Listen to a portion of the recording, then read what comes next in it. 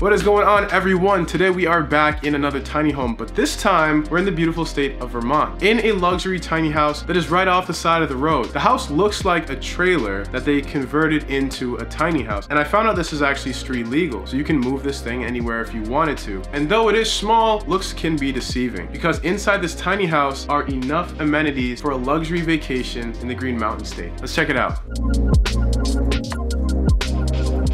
So today we are at a tiny house. When you first arrive on the property, you'll see signs all over the place, so you really can't miss it. And eventually you'll arrive at your stay with the beautiful view of the forest in front of you. So let's get right into it this time and head inside and see what we have in here. Let's go.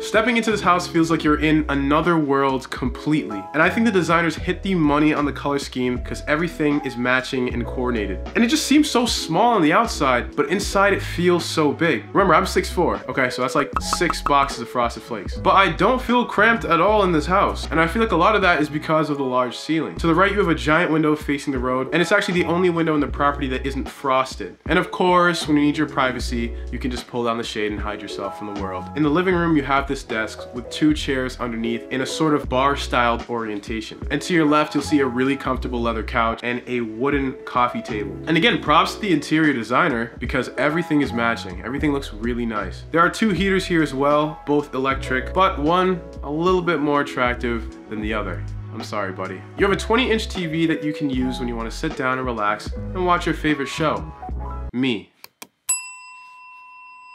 Storage for all your bags are conveniently placed underneath the stairs, and those stairs lead up to your bedroom. Now remember what I said about being tall? Well, you need to be 3'3" to be able to stand under here comfortably. But since, like me, you are probably only 1 box tall horizontally, you should fit in here just fine. And what you'll be sleeping on is a queen-size bed with 2 large windows on either side. And you also have a few cubbies for some extra space if you really need it. Now the kitchen in this property is so impressive. They found a way to keep all of the essentials in one place without wasting space. On the bottom we have some bluish cabinetry and the biggest microwave I've ever seen. And on the wooden countertop you have your 2-burner gas stove and your knives, your salt and pepper, your sink, really anything you need to cook a meal. Plates, pots, and pans are either stored on the shelf above or in the cabinets below. And on the other side you have your mini fridge with a toaster oven, and not just 1, but 2 coffee makers. And again, HelloFresh saved the day. And my appetite. The bathroom in this property is another testament to the optimization of tiny homes. It is separated from the rest of the house by a barn door that slides, maybe a common theme, we've seen this before. On the right side you have a luxurious walk-in tiled shower, as they say in the description,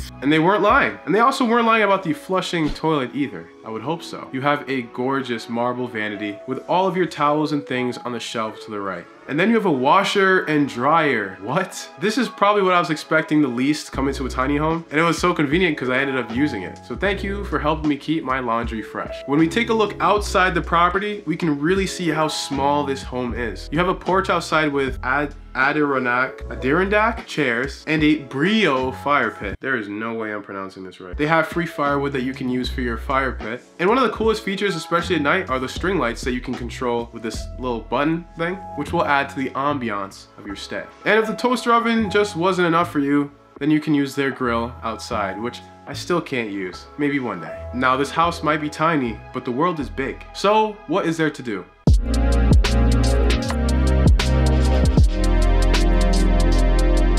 They leave a guide with a bunch of cool things around the area that you can do. This includes food spots, hiking trails, kayaking, you name it. I met the owner of the property and he showed me a small trail that actually brings you right down to the river and see the beautiful views of their private land. Vermont is a beautiful place. If you do want to stay inside, conveniently placed in the stairs are games you can play. Somehow I never seem to win. Overall though, I'd say this property is perfect for 2. And you can even bring a dog if you'd like. If you do want to stay at this property, I will be leaving the link in the description. And if you want to see more unique stays, then check out my treehouse video last week. But regardless of what you do, have fun, see the world, stay safe, and I'll see you guys in the next one.